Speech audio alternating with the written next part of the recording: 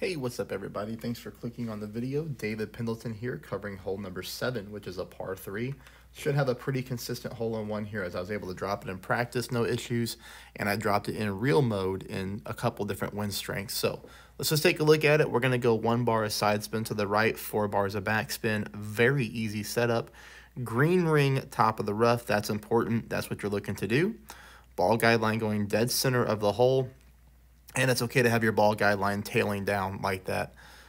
Minus 15% at max. We're basically playing the shot uphill. The way this ball rolls out of the rough towards the pin, we just need to pull less rings than what we normally would. So that's why we're playing at negative elevation. I made this at 2.8. I made it at 3.1, 3.4, and 4.0. Every shot was basically going dead center of the hole with that setup. So hopefully it plays the exact same for you. Again, minus 15% at max, green ring, top of the rough, hit perfect, and you should be good to go.